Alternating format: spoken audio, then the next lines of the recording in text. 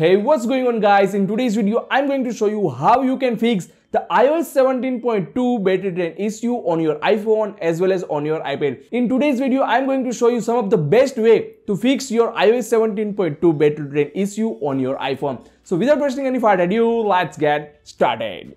Very first guys, you need to turn off one setting under the privacy and security. Just open your iPhone settings app, tap on the privacy and security, scroll little bit, click on the analytics and improvement, and here in the last section you have so one option is by default turn on after the iOS 17.2 update is improve AR location accuracy. Basically this feature is only help to scan the 3D object while you are using some AR application. To turn off this feature to save more battery health on your iPhone. The second method is remove journal app. Yes guys, the new journal app update now available in the iOS 17.2 update, but it might possible many iPhone users are not using this feature or this app. Basically this application continuously fetch your data, location and show some smart suggestion to improve your journal app performance. If you are not using this app, just remove it.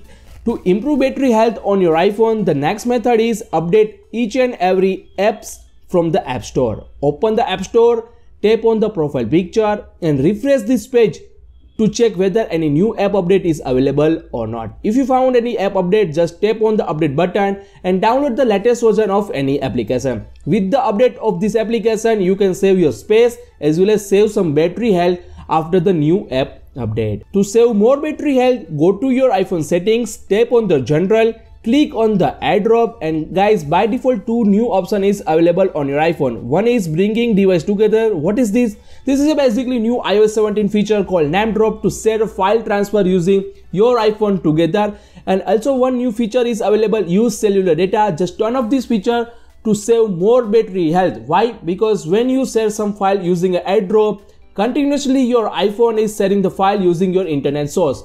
Also guys, you need to turn off one new feature available in the AirPlay and hands-off called AirPlay Receiver. What is basically this is for Apple Vision Pro to share files and photos to Apple Vision Pro, but right now this feature is not for you. So basically turn off AirPlay Receiver from your iPhone settings and save more battery health. And the last but not least, iOS 17.2 updates comes with 3 new weather widgets. By default, this widget is available on your smart stack and continuously locate your data in the background, which means this app is reduce your battery drastically. So if you are not using any weather widgets, just simply long press any widgets and remove it. If you remove this from your home screen, it might be possible your iPhone battery health improves so many good level and you can get better output.